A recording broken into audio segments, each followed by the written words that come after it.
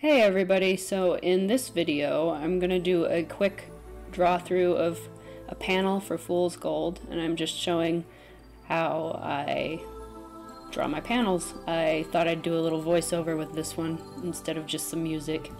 So I'm doing the line art here on Argent, and I usually use a really thin line brush for Fool's Gold. It's not as thick as my Hooves of Death or Between the Branches one, and I feel like it allows me to be a bit more sketchy with it because the styles are different. It's honestly, I did it to be more relaxed so that the lines didn't have to be quite so perfect, but as you can see I still correct myself quite a few times.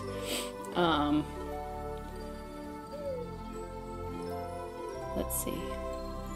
I always work on multiple layers, so you can see that I will erase other lines that cross over, so the lines look like they continue through without having to mess anything up. And then I'm going to start coloring, and in Clip Studio I have a tool where you can do a lasso around the line art and it just drops the color underneath. It's a great tool. It makes my flats so quick. Maybe I'll show you guys what that tool is in another video. But it makes fills, so you could do your flats in no time. Like, this whole panel took me 10 minutes total. I know this is sped up, but it was about 10 minutes. And then once you get your flats done, you can do another layer, and you multiply to do the shadowing. So it's a multiply layer.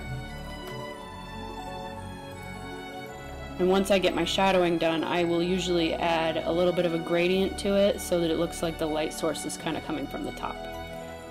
And that's it.